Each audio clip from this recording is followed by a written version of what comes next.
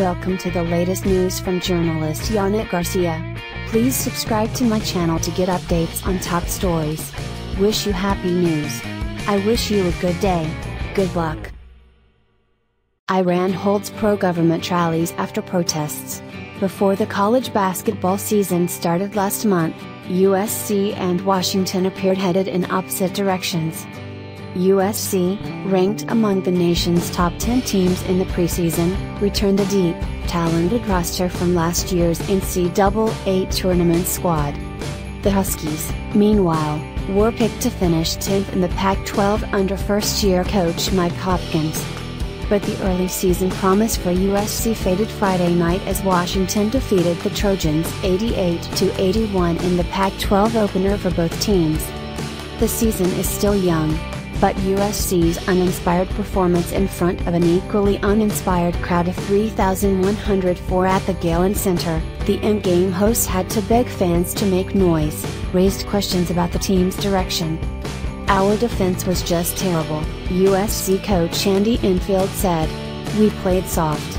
I was very disappointed in some of our upperclassmen defensively. They have to go home and look in the mirror and come back and play better basketball if we're going to have a chance to win games in this league." USC, 9-5, ended the non-conference portion of its schedule by winning 3 games to capture the Diamond Head Classic in Hawaii. But worrisome signs preceded the tournament: losses in 4 of 6 games and a leaky defense that ranked 207th in the country in points allowed entering Friday's game. USC cut Washington's lead to 5 points after a layup by junior Benny Boatwright with 12:16 remaining. Dubai, Reuters, and nationwide pro-government rallies were held in Iran on Saturday to mark the end of the unrest that shook the country in 2009, state media reported, a day after price protests turned political in a dozen cities.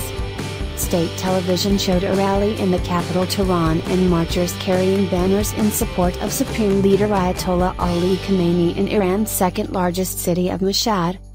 Hundreds of people took to the streets there on Thursday to protest against high prices and shouted anti-government slogans.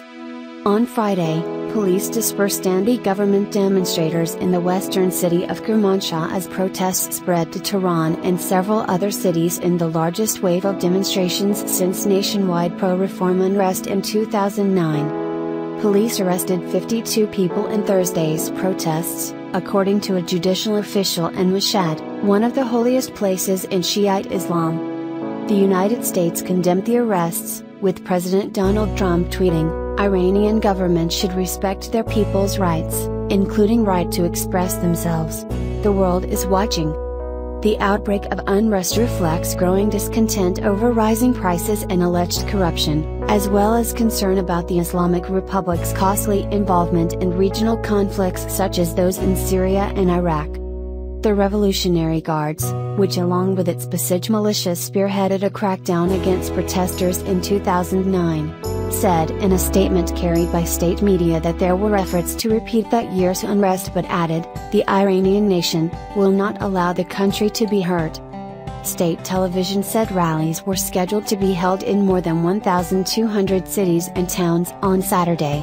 The events have been held annually since 2009. Openly political protests are rare in Iran, where security services are omnipresent. The last outbreak of significant unrest occurred in 2009 when Mahmoud Ahmadinejad's re-election as president ignited 8 months of street protests. Pro-reform rivals said the vote was rigged. However, demonstrations are often held by workers over layoffs or non-payment of salaries and by people who hold deposits in non-regulated, bankrupt financial institutions. Prominent conservative cleric Ayatollah Ahmad al-Moloda called earlier for tough action against the protests. Vice President Eshaq Jahangiri, a close ally of President Hassan Rouhani, suggested that hardline conservative opponents of the pragmatist president might have triggered the protests but lost control of them. "Those who are behind such events will burn their own fingers," state media quoted him as saying. Rouhani's leading achievement, a 2015 deal with world powers that curbed Iran's disputed nuclear program in return for lifting of most international sanctions, has yet to bring the broad economic benefits the government says are coming. Unemployment stood at 12.4% this fiscal year. Out of a population of 80 million, about 3.2 million Iranians are jobless.